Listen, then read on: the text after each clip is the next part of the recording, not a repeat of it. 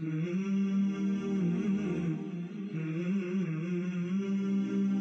not over yet. Deep down in ourselves, we want happiness and goodness. Sometimes we don't take action because we don't know where to start, or we doubt ourselves, or are just not ready to dream big. In this 3-part series, we have shared a total of 8 simple but powerful actions you can take to dream big and then accelerate your progress towards your spiritual and worldly goals. Part 1 was about getting a great push off, and Part 2 was about making doing the right things sweet and enjoyable. In Part 3, we will give you 3 simple but extremely powerful actions that will help you protect the good that you have already done, make the most of what is remaining, and to remain focused until you meet Allah. Number 1. Protect what you already have. Imagine building a well-designed house with a lot of patience. If you are not careful to guard it, an enemy may break a key pillar and collapse the whole structure.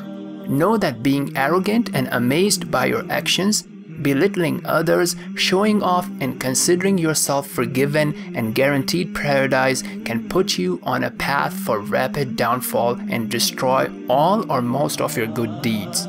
If you are facilitated to do good, be grateful to Allah for what He facilitated for you. Ask Allah for protection, forgiveness, and acceptance of your deeds. Number 2. Ending is what really matters. Know that while a truly great beginning builds great momentum for an amazing ending, just because you had a great start, do not be overconfident that you will automatically have a great ending. On the other hand, if you did not have a great start, do not lose hope. Acknowledge your shortcomings in the past and be extra diligent for a great ending. Notice that some of the most special times come at the end of precious and blessed time periods, such as Laylatul Qadr, the day of Arafah, and the last hour on Fridays. Let's focus on our present and make the most of every day. Number 3. Use it, don't lose it.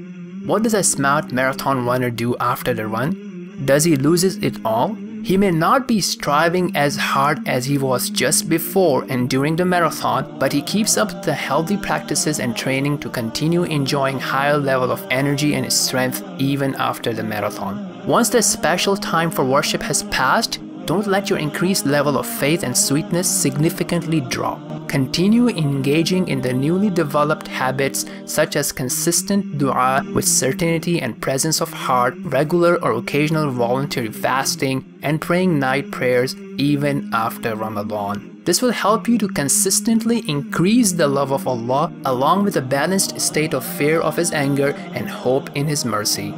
Life is still a journey, day after day and month after month. Maintain focus on your ultimate goal to attain the pleasure and love of Allah with final abode in highest level of paradise. May Allah facilitate goodness for us all. Ameen.